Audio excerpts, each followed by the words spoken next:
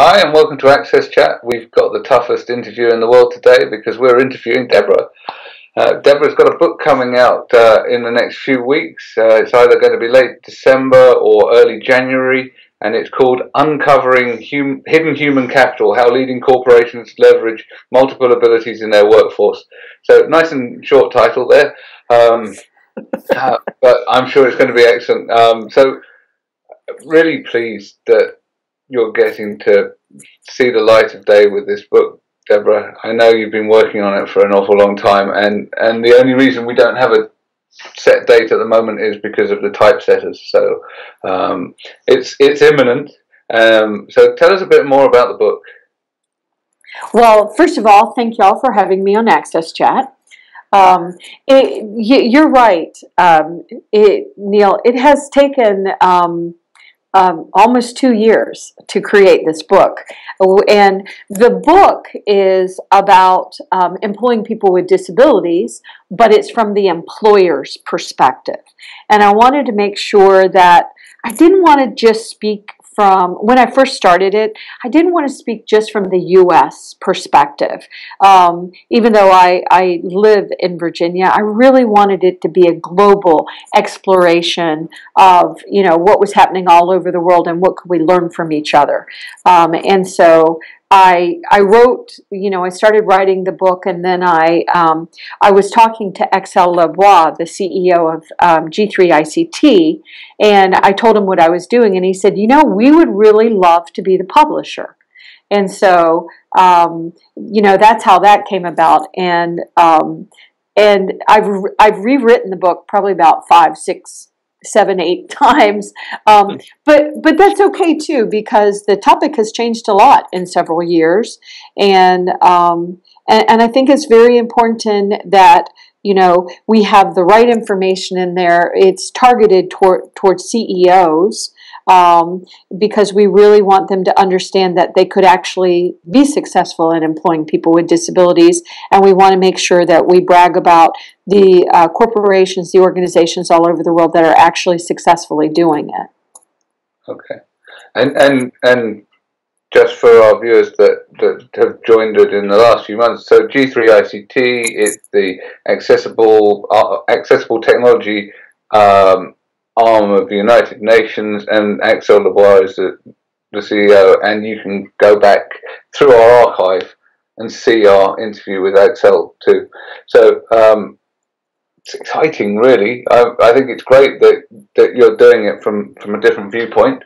What about, so I know you're addressing it with the CEO level. Have you been also addressing it with the sort of the head of HR level, or is that something that you feel has already been addressed, and so it's coming at it from a completely different angle? Well, and that's a really good point, because I say I'm looking at it at the CEO level, but to be honest, it's not just the CEO level. I mean, what I wanted to do when I was writing it, and I remember Axel, who is a mentor of mine, he was saying, think about the business books you like to read, Debra, and, think about a CEO in the United States or the United Kingdom or in India, reading about this, get to the point almost. I write like I talk. I have a tendency to overtalk. And so it is created for the HR manager. It is created for the strategist in the company. It's created for the C-level.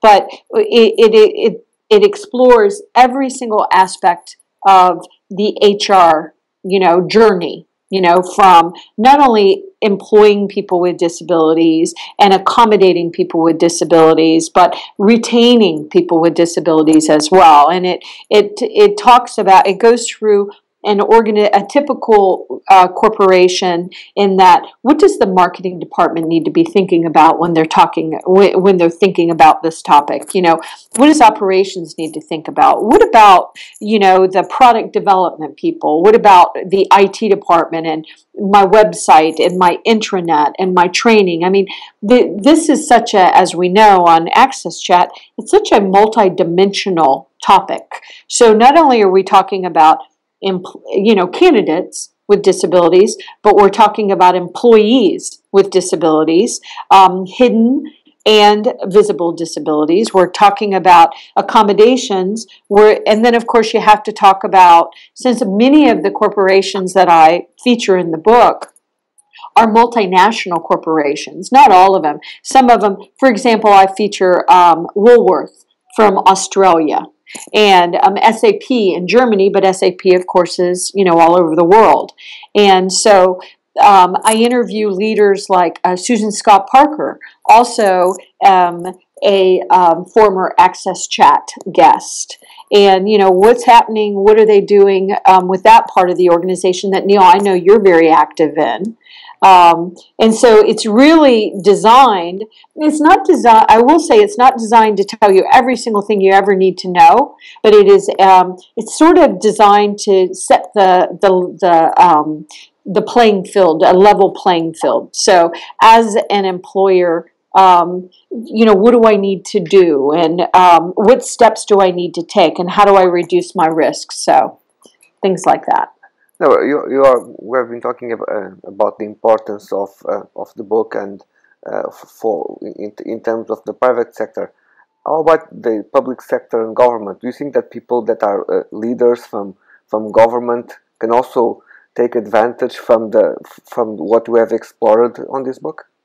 Well, and that's a great point, Antonio, because yes, I do think so. I do speak mostly, the examples that I provide are from corporations, global corporations all over the world, but it is for employers. So whether you have 10,000 employees at your government agency, or you're part of a 5-person nonprofit or a small business or corporation, what I talk about in the book and the journey that many of these corporations have taken can be applied across the board. It talks about the risks aspect as well as the carrot aspect, your brand aspect, the marketing. I really tried to capture the landscape of it and then actually talk about who is successfully doing it and supporting it, supporting these efforts as well. I also talk about, I mentioned this in one of our interviews, our past interviews a couple of weeks ago, but, and I know, Neil, you were surprised when I said this, but one of the findings in the book was what was happening in France. And we found that in France, many times over the last years, instead of employing people with disabilities, we saw many of the corporations just paying the fines. And yet then the government stepped in and said, well, maybe what we need to do with these corporations is provide them with more supports. And so they had service providers step in and start helping these corporations. And we saw the amount of people with disabilities getting employed in France really go up, the amount of penalties that were being paid go down. And so there's some interesting statistical information in the book that is being captured from all over the world, and also from the UN and from the International Labor Organization, from the disability, the Business Disability Forum, for example. So just trying to capture the data that we know is there and put it in one place. Let me tell you a story that happened recently on the recent elections for the Portuguese Parliament. So we have laws that in relation to accessibility for more than 20 years.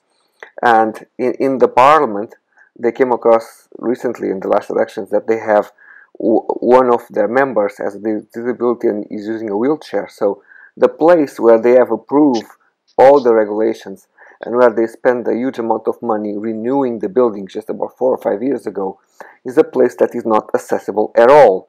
So, and there were some interesting videos and interviews in national television where they were showing you the Portuguese parliament and the struggle of the person in a wheelchair to move within the parliament.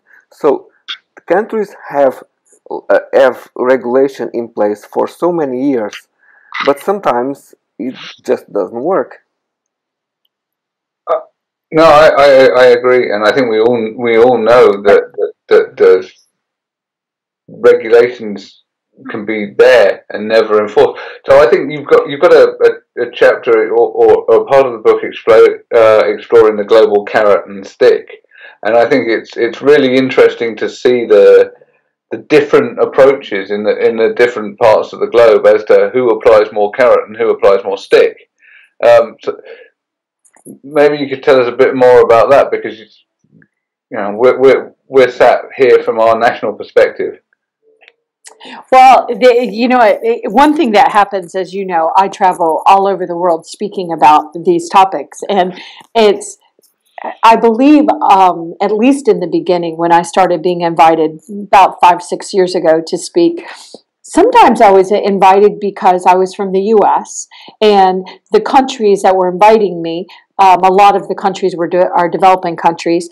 They just sort of assumed the United States had nailed it because we just celebrated our 25th anniversary of the Americans with Disabilities Act. So I pretty much have to say, well, we haven't really nailed it yet. We've had amazing progress, but there's a lot of work to do, and the United States actually is learning a lot from looking at what other countries are doing more successfully.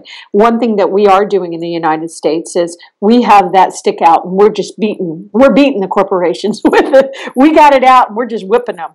And we actually have sort of had a reverse thing happen there, in that we're having so many lawsuits, all of them settle, and that there are law firms and we talked about this a little bit when we interviewed Lainey a few weeks ago on AXSchat, but there are actually law firms that are making a lot of money by just suing our corporations and saying, your websites aren't accessible, and so we're going to sue you. And then the corporations don't make the websites more accessible. They just pay the lawyers money to go away. They just settle. And then they get sued again and again and again. And so it has become a real problem in the United States. That's counterproductive. Yes, it's very counterproductive. And who loses, Neil, are the people with disabilities, because we still don't have access to the websites. Yeah. So then you want someone that doesn't want to. So then you need someone that doesn't want to settle, or you need someone like Lainey that's going to do some structured negotiation. Right. So, so with all this story, there's a group that is actually not benefiting from this. So people who actually need access, yes, they don't get any benefits from those stories. Right. But a lot of lawyers are making a whole bunch of money, and some accessibility experts are making good money as they, advise the lawyers. And we're all about capitalism in the U.S. And I appreciate that, but it's a very disturbing trend. And our lawsuits are way up in the U.S. And so once again, there's a lot of really, really, really good stuff that happens in the U.S. as well. But if you're a corporation in the U.S. trying to include people with disabilities, there's a lot of fear. And I remember being on a phone call once with a lot of other leaders and corporations, and there was a group leading it, who I will not name, and they were saying, we just wish employers would stop being so afraid in the United States about employing people with disabilities. Why are y'all so afraid of us? What? And I was like, because we're suing them, and because we take their brands and we drag them through the mud, and that's why they're afraid of us. Often it's not seen as a partnership. Of course, it's not. I'm generalizing, but we got that stick out so well in the United States that it has actually, I think, slowed us down. And so, as I looked at all this, and being a very big advocate, but also working in corporate America for many, many years, I just really wanted to write a book that showed employers that they could successfully do this. And by the way, you have already hired people with disabilities in your workforce. You've already successfully done it. Maybe they haven't self-identified. Maybe you don't realize you've already accommodated them, but just demystify some of it. And once again, look at this from a global perspective of what can we learn from other countries in the U.S. and each other. I mean, for example, in Egypt, I've done a lot of work in Egypt, and Egypt they did this really amazing program where they trained 100 people, it was really 110 people that were blind, to do different technology positions. And they didn't want to have employment outcomes because you know, they were afraid maybe, you know, that would, it would be hard to achieve. Well, then they actually had a 70%, 70% employment rate for those people that were blind. And so that is something to talk about and to celebrate. In the U.S., we aren't often seeing a 70% success rate in employing people with disabilities. And so I think we really need to learn from each other and really look and see who's doing it right, and once again, not who's doing it right, because it's a really multidimensional situation, but what can we learn from each other, and what programs are out there that it's like, wow, why did they have those successes in Egypt, for example? What can we learn from that? Yeah, I think there's some interesting learning from that. In the UK and parts of Europe, I think that we probably need to get the stick out in terms of accessibility, at least. I think that's different from the quota systems, because the quota systems, they've had the punitive approach. You talked about how it doesn't always work, but equally there are laws out there right now that are just not being enforced. So there needs to be that balance. I totally get what you're saying in the States about the punitive side of things going too far. But I think in the UK, we probably need a couple of test cases, and that's all I think it needs. It doesn't need everyone to sue everyone consistently, but you do need some kind of test cases to make the point, to show that the law has teeth. Because at the moment, I honestly feel that you're going to be gummed to death by the law. It has no teeth. So, I agree. So I think it's about finding that balance. I know you said that you were approached by G3 ICT to publish as the publisher, but what made you say yes? Well, thank you for asking that question. G3 ICT, I have been a longtime volunteer, and I actually do consulting work with them as well. And I really, really like who G3 ICT is. G3ICT is a nonprofit that is a global nonprofit that focuses on helping countries and entities actually implement. At first, they implement the Convention on the Rights of Persons with Disabilities. At first, they were just raising awareness and really trying to get countries to understand the importance of signing and ratifying it. Now we have 160 countries that have signed the convention, so there's some real success there.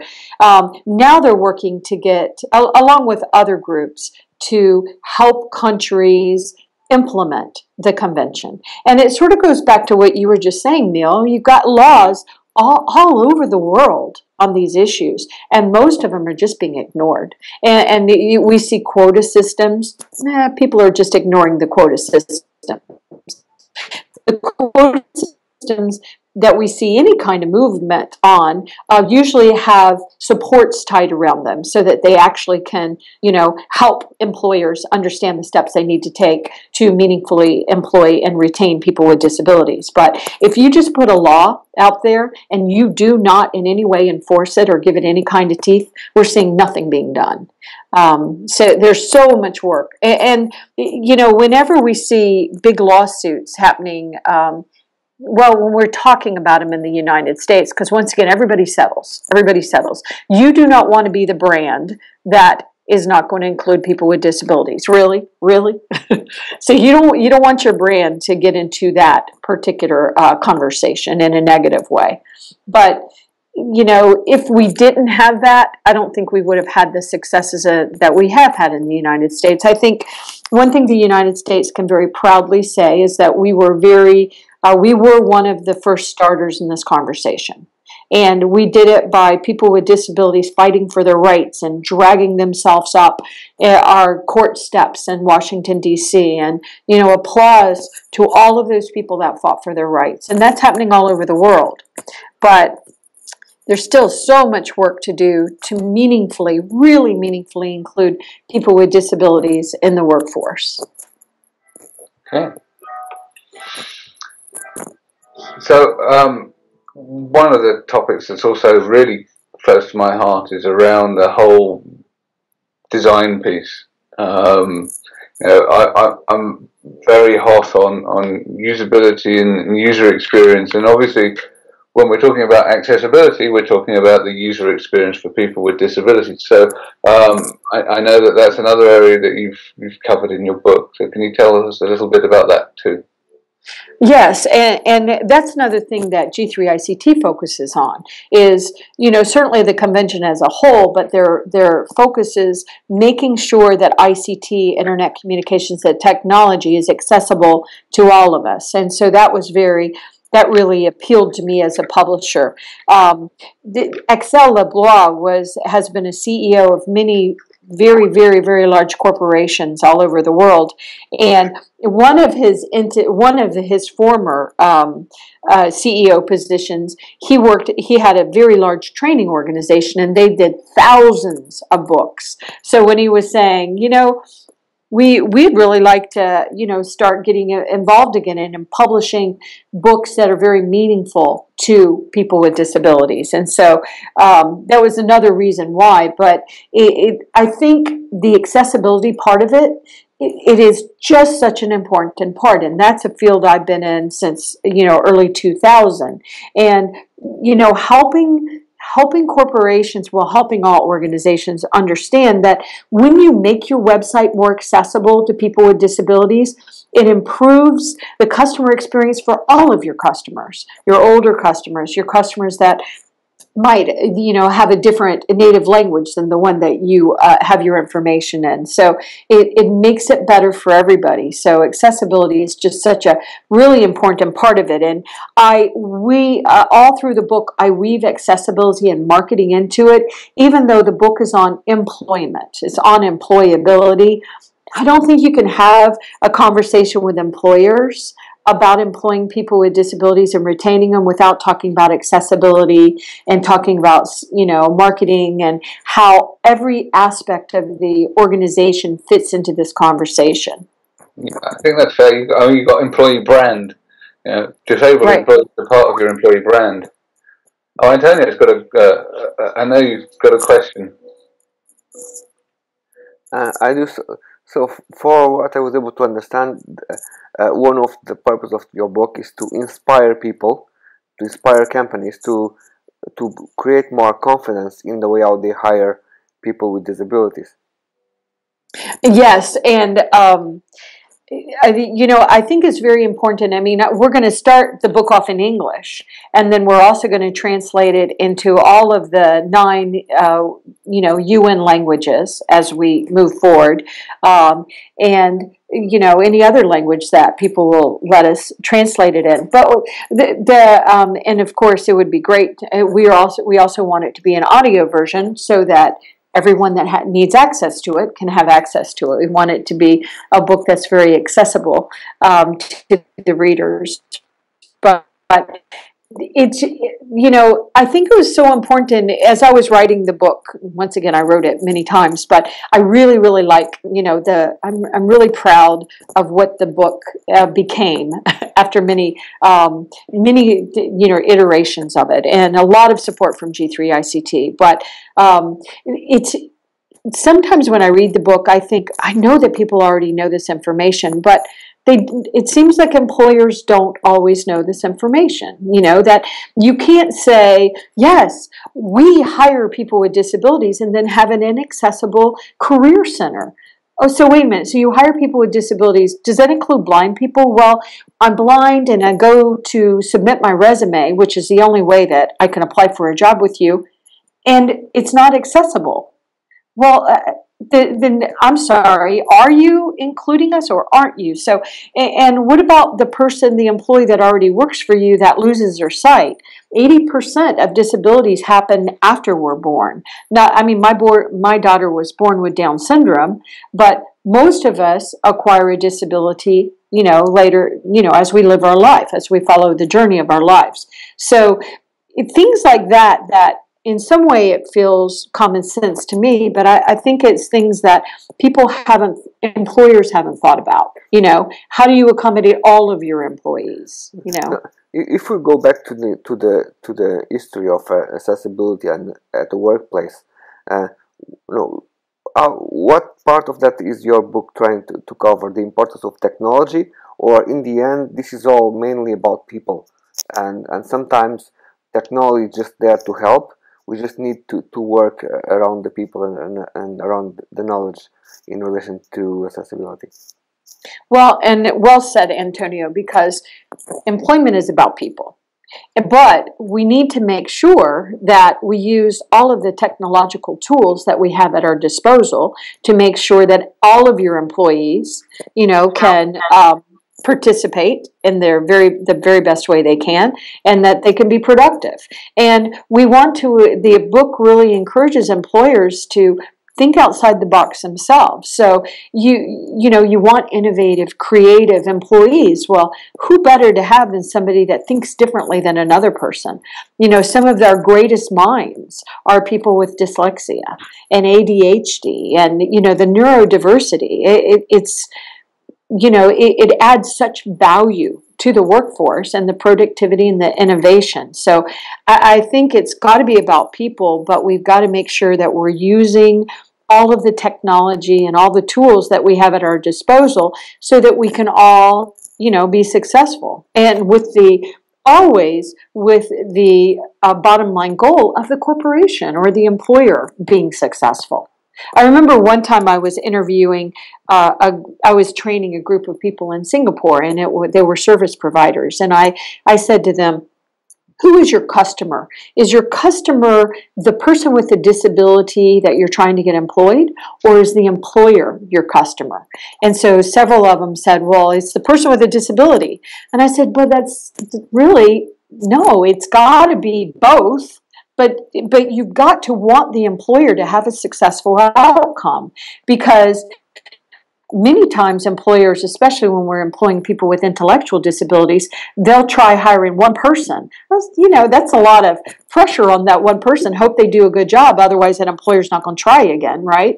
And so just, looking at it, it like that, to think about, how do we use technology to accommodate all of our employees? Yeah.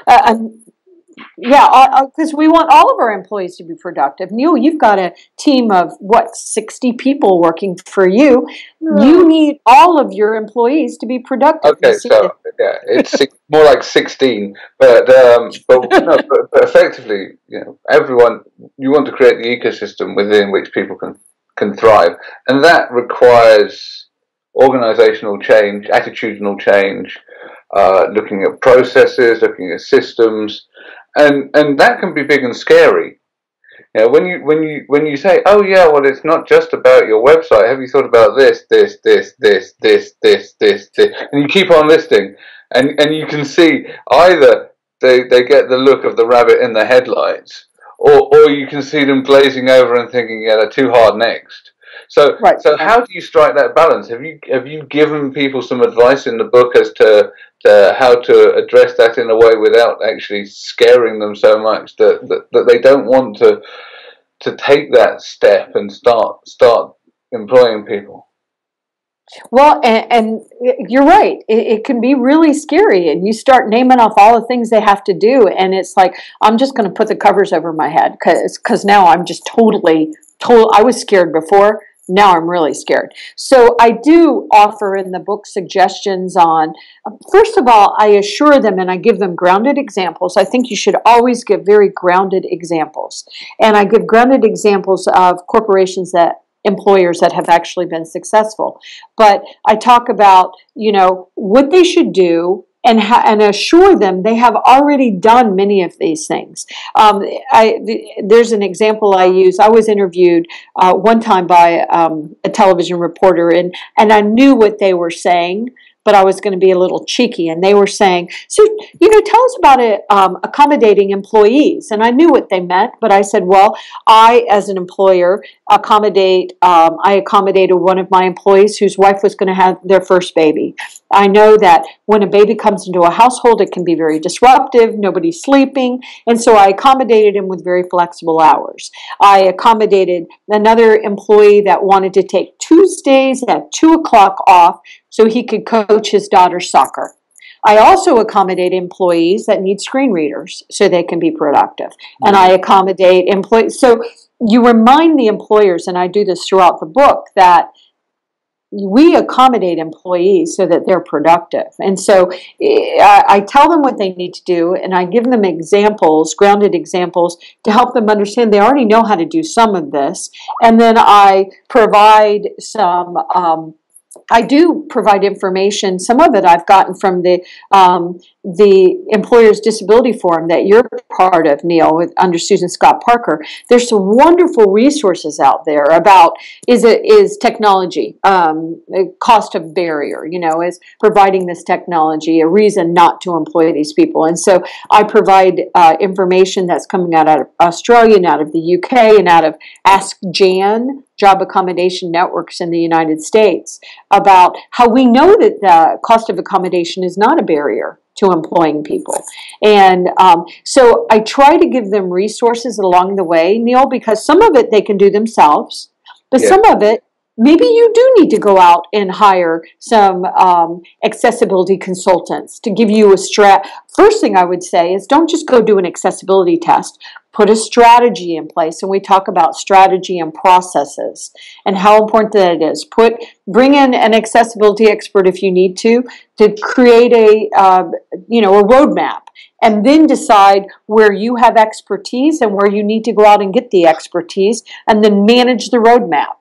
And so I try to roadmap all of the processes that they need to take, and assure them that some of this you already know and you're already doing it. Some of them go out and get the experts, but don't do it until you have a plan, or you might just be throwing money against the wall and letting it slide down the wall, and then you're not successful.